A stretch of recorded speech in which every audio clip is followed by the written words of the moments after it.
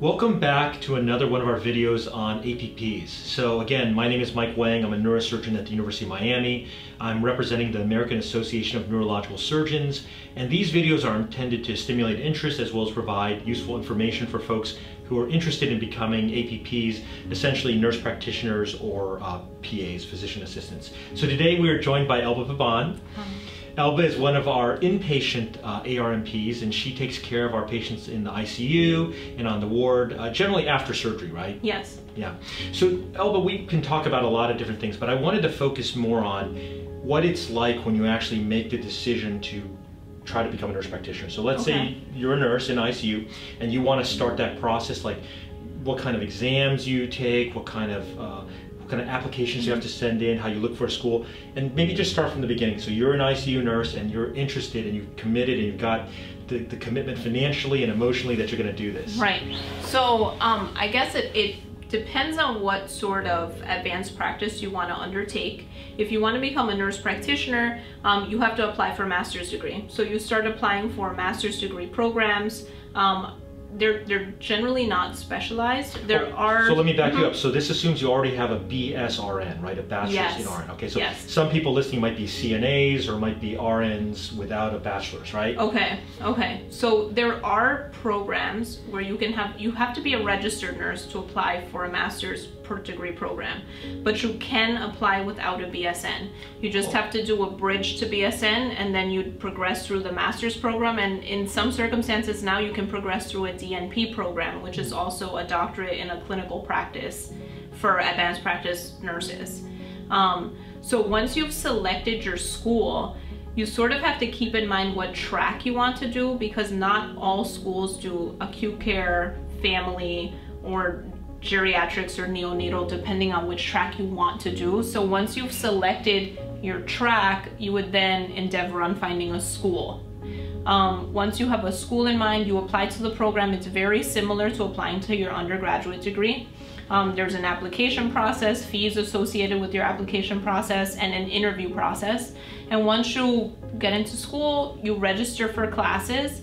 It's about a year primarily of like didactic coursework, but then once you start getting into clinical courses, for nurses, you're doing your clinical courses at the same time as your didactic, so it does consume a lot of time, but it is possible to do while you're employed full-time or part-time, at least for nurse practitioners. CRNAs are required to like not work while they're in school. Did you work while you were in school? I did. Okay. I did. So is there a test you have to take, like an SAT, ACT equivalent for this? No.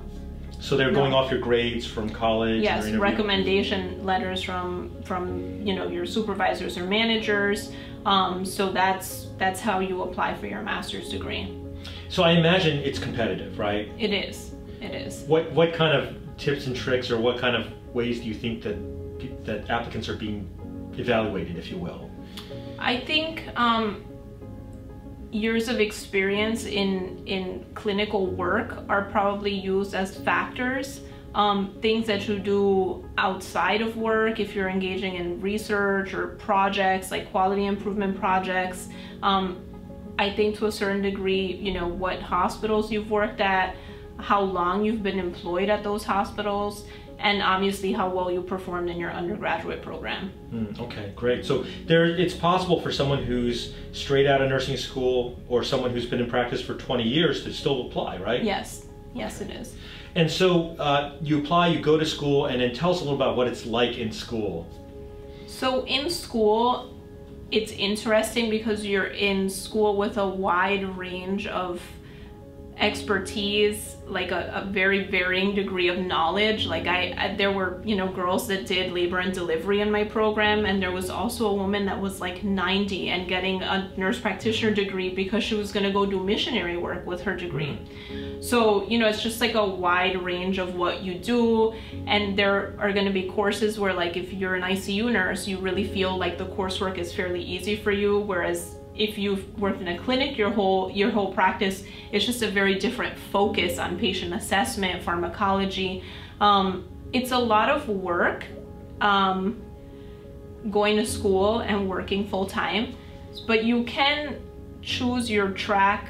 Like I slowed down at one point. I was going to work to school part-time so that I could stay working full-time. So it's flexible, as is I think a nursing career in general is very flexible.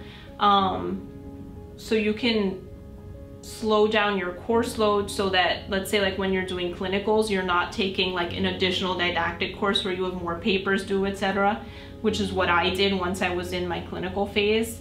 But I mean, it's very doable, because if you are employed in a, let's say in a hospital setting, your coursework is sort of applicable to what you're doing. So it's almost like you're building on what you're already doing. And if you have a BSRN already, how many years is the minimum or maximum for this process? So it depends on what track you select. So family NPs, I believe, is still the longest track, because you go through the lifeline. So you have to do infants, peds, labor and delivery, adults, geriatrics.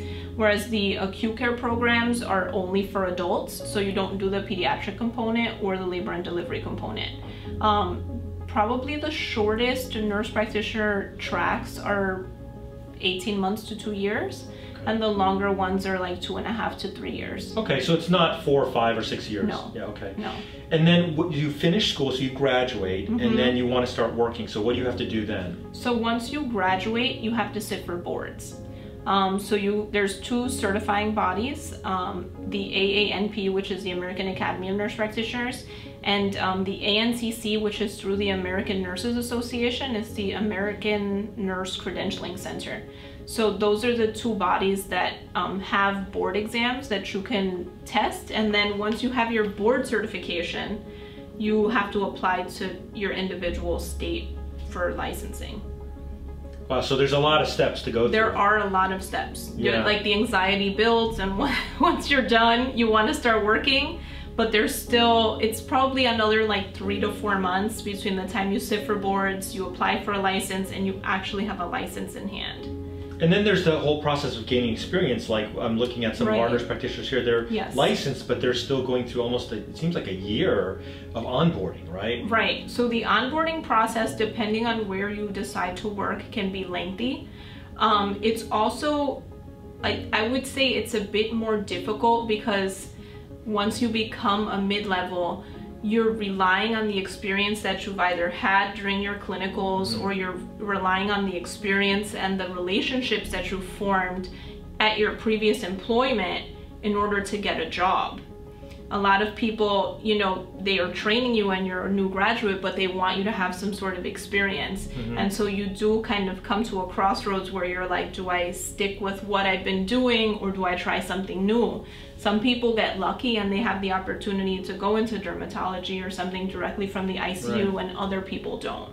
Now I'm guessing that the majority, maybe 70, 80, maybe more % of nurse practitioners and PAs are women, right? Right. And many of them of childbearing age and have families and responsibilities, and maybe they're not independently wealthy, so they can work, right? Right. So can you give some advice to the people listening out there who are considering very seriously to take this major step, right? It's a big investment, and I would think it's a worthwhile investment, but you know, it's intimidating, right? Right. It is an intimidating step. It's definitely a step you take in your career when you're ready for more independence. And when you're comfortable forming more of a relationship with the medical providers, and not so much at the nursing level.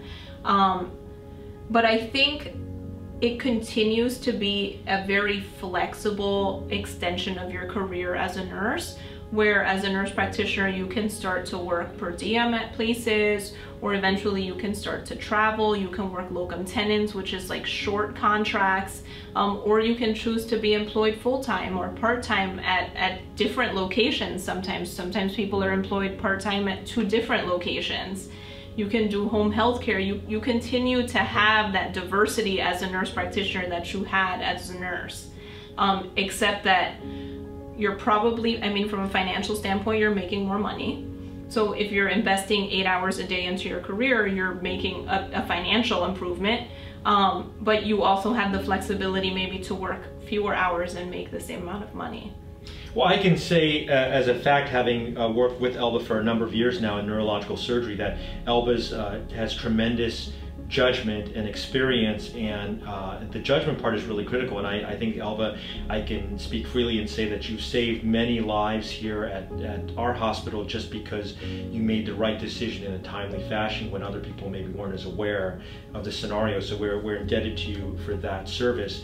I would direct those of you who are interested in the neurosciences, maybe upon completion, to the AANS, which is www.aans.org, which is the American Association of Neurosurgeons. Again, we work in conjunction with APPs and are very excited to try to enhance your education. Please have a look at some of our educational products online.